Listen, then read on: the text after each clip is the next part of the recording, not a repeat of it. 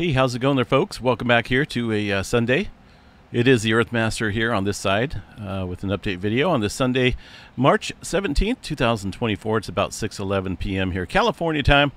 And we got some earthquake movement out here in Iceland, away from the area of interest right now. A decent earthquake striking out here across the rift zone, far away from the Reykjanes Peninsula.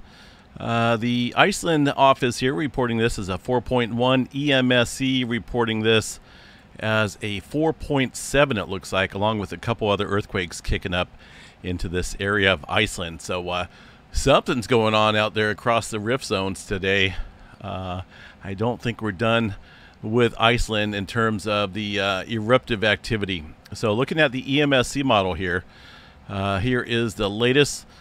Looks like they've downgraded it to 3.5, 3.7 up north here of the area.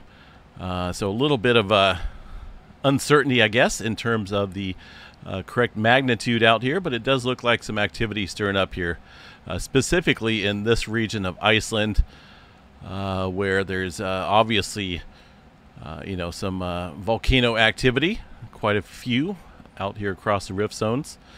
So we'll continue to watch that. Across the Grindavik area, the Reykjanes Peninsula, things look like they are calming down in terms of the earthquake activity.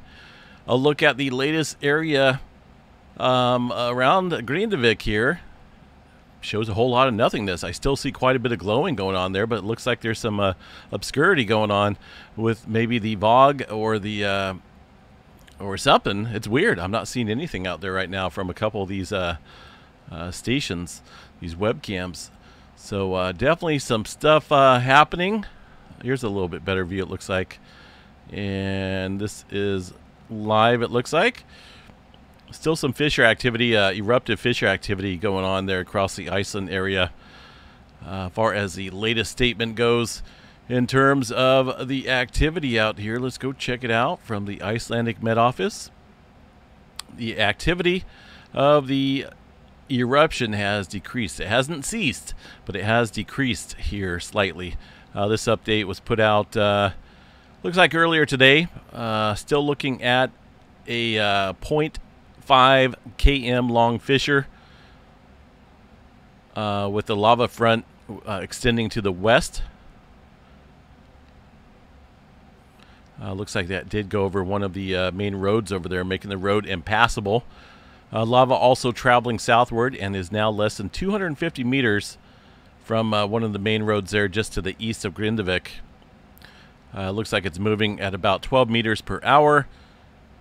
It's going to take about 20 hours there to reach the main road, and 350 or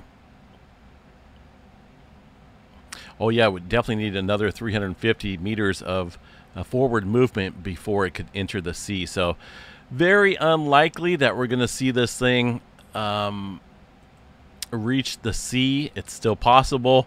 Hard to tell, though, with some of the ongoing blackout there across the webcams of Iceland, but we'll definitely continue to watch that. USGS picking up on this earthquake as well. They're reporting that as a 4.7 up there in Iceland. So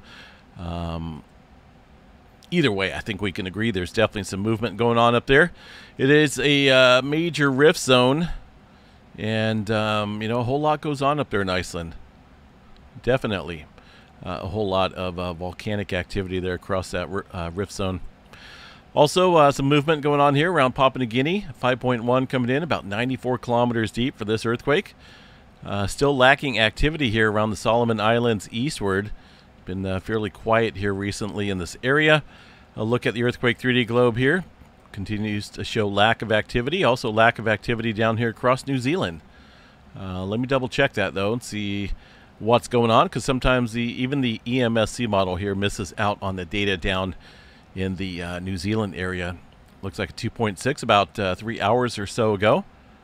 And a couple other earthquakes in here as well, mainly very small microquakes, but somewhat deep as well. 2.2, 98 kilometers. There's a 2.6, fairly shallow up here around North Island.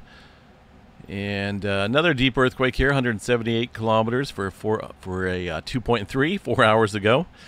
So we're still seeing, some deeper activity out here. It's calmed down slightly, but still possibly looking for some movement out here across the New Zealand area.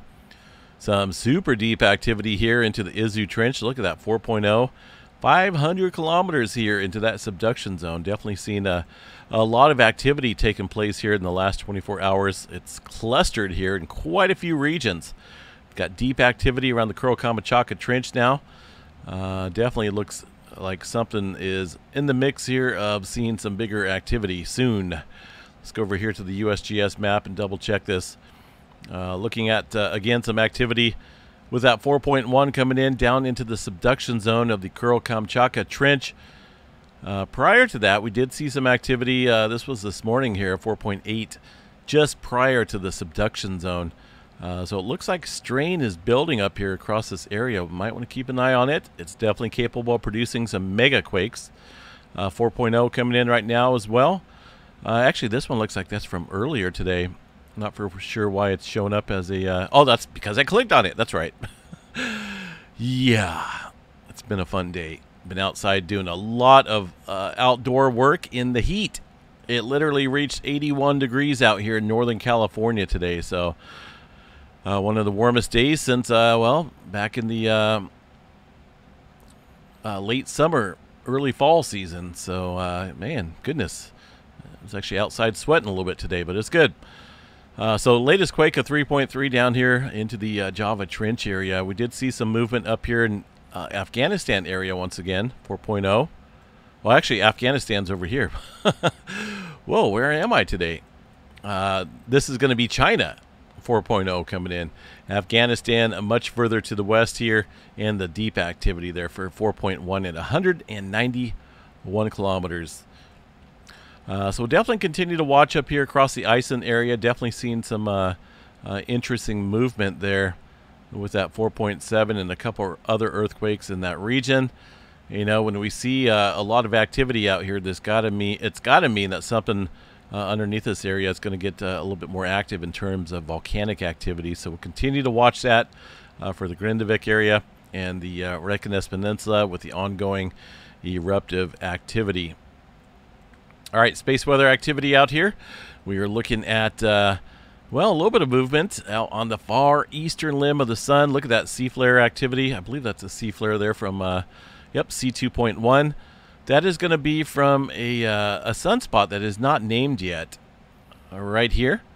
There is 3590, our old sunspot, and the culprit of the largest X flare this solar cycle weeks ago. It's made its return trip around the sun and going to give us another show here, it looks like. It does look fairly complex within the center portion of that core. We'll continue to watch these two very active regions as they rotate further into the Earth-directed view. These two areas down here, looks like there's a little separation going on here with this sunspot core, so there's not a whole lot of hope for that. This area is showing a little bit of complexity. We'll continue to watch that as well. Overall threat right now shows a 99% chance for a C flare, M flare at 30, X flare around 5% chance. And yeah, no major auroras in the forecast. Hopefully that will change, right?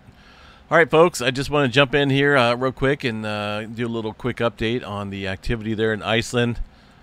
They're still reporting it as a 4.1. USGS has a 4.7, so that's a little odd.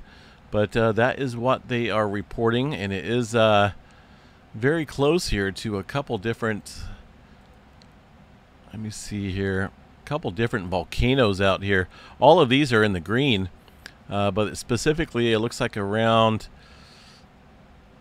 man, the closest one maybe looks to be this area right here. So we'll have to watch it. You know, plenty of volcanoes out there. Iceland has seen some, no doubt, some eruptive activity historically, and you know, most lately the Reykjanes Peninsula down there across the Grindavik area. So we'll definitely keep an eye on it. All right, folks. Hope you guys are having a wonderful Sunday. We'll catch you guys back out here maybe a little bit later tonight if we got some more activity to chat about. Take care. Stay safe out there.